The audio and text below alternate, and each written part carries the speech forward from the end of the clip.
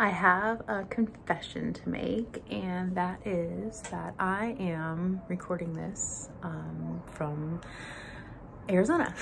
And as you can see that on the screen, it is not the best state to be in right now. It's actually the worst when it comes to COVID numbers. And just for some context, so I have not shared this because I'm trying to you know, not only share information on social media about like research and science and best practices and about, you know, how to handle the global pandemic we're in right now, but also trying to be a good role model, and traveling is not being a good role model at the moment.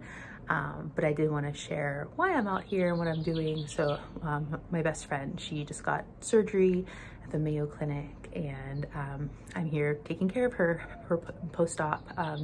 She was there for me when I had my baby and took care of me, and now I'm so honored to return the favor, even though it's not the best of timing and I struggle with the decision a lot. But you know, one of the only reasons listed on the CDC website to travel right now is to be a caretaker for loved ones. So I made that difficult decision, separated from my family for a few weeks, and I'm heading back to Pittsburgh on Thursday, where I will be isolating for the incubation period. All that is to say, the reason I am giving this confession is because what's happening here in Arizona. So yesterday I was driving at night, and there is a wildfire, a bush wildfire. Look it up. It's about 50 miles outside of Phoenix, and it's 59 square miles. This fire, 0% contained, and you can see it from space. NASA has a picture of it, and the world's literally on fire here. Literally, and also figuratively in COVID sense, and people just don't care. And it's not everyone. Some people have masks on, but the bulk majority don't.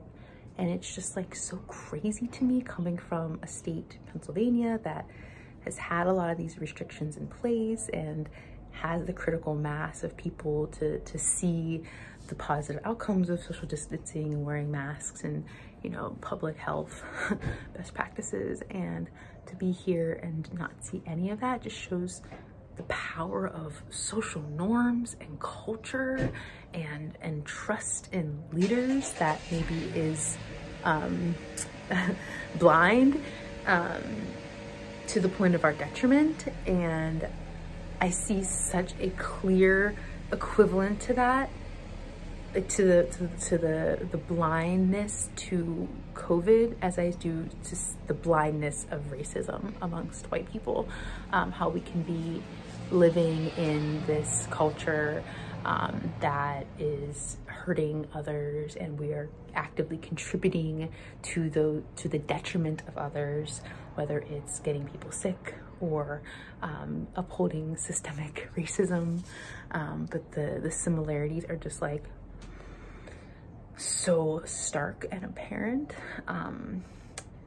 and it gets me really fired up to continue doing work in this space, and to the point of, yeah, sharing this, making this confession and sharing this lesson, and vowing to do my part, my continued part of not spreading COVID and not spreading racism and being anti-racist, and not letting the status quo and the culture around us dictate what we know is best, which is taking care of ourselves and each other, an emphasis on the each other piece. So not to rag on Arizonans, and as I said, it's not everyone, but oh my gosh, the culture here is just so different than what I'm really looking forward to getting back to in Pennsylvania and Pittsburgh. So don't worry, Pittsburghers, don't worry, my fellow answers. I will be isolating and getting tested and doing all the things to keep my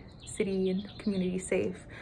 Please do the same, and take care of yourselves and each other.